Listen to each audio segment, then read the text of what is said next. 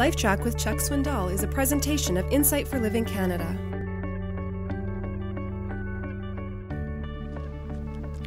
It was John Cumming who wrote, "The empire of Caesar is gone. The legions of Rome are rotten in the dust. The avalanches that Napoleon hurled upon Egypt have melted away. The pride of the pharaohs is fallen.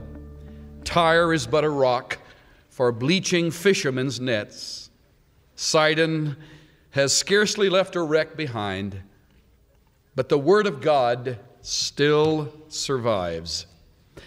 All those who have threatened to extinguish it have only added to it, and it proves every day how transient is the noblest monument that man can build, and how enduring is the least word that God has spoken." Bernard Ram, in his work Protestant Christian Evidences, adds this thought: 1,000 times over, the death knell of the Bible has been sounded, the funeral procession formed, the inscription cut on the tombstone, and the committal read. But somehow the corpse never stays put.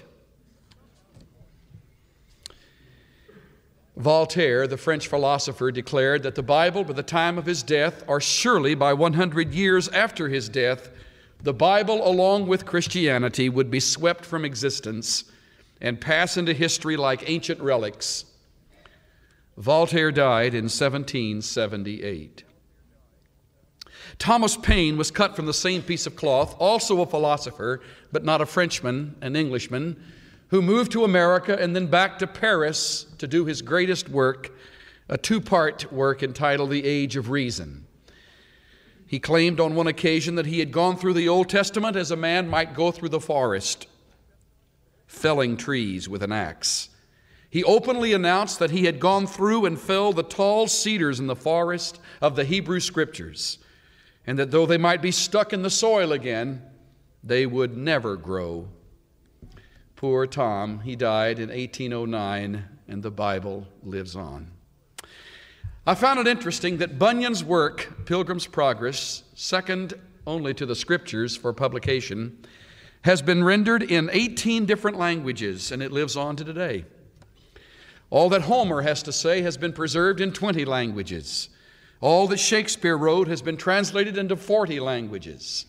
Tolstoy's works have been put into 60 languages, but the Bible, either in part or in whole, has been translated into over 1,000 languages and dialects. In the words of one sage, it has endured all the anathemas of infidelity, all the edicts of tyranny, and has conquered all the gnawing teeth of time. In spite of that, the Russian dictionary that was released in Moscow under the Soviet state publishing firm gives this definition for the Bible, and I quote, "It is a collection of fantastic legends without any scientific support. It is full of dark hints, historical mistakes, and contradictions. It serves as a factor for gaining power and subjugating unknowing nations." End of quote. You and I know that when you open your Bible, you're moving into battleground territory. We are in a day of battle.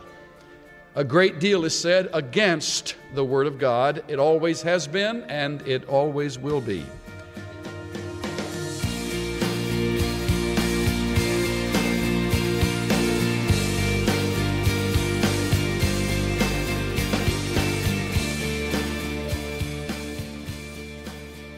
The Bible has withstood centuries of oppression, and the opposition continues today.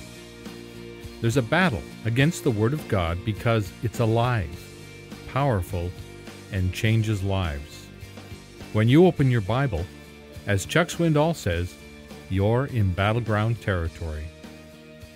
This is Steve Johnson of Insight for Living Canada. Listen to more of Chuck Swindoll's Life Track messages at lifetrack.ca. Life Track, where life and truth meet. The preceding Life Track presentation was brought to you by Insight for Living Canada. The original message, A Symphony for the Soul, was copyrighted in 1978, and this Life Track sound recording was copyrighted in 2013 by Charles R. Swindoll, Incorporated. All rights are reserved worldwide.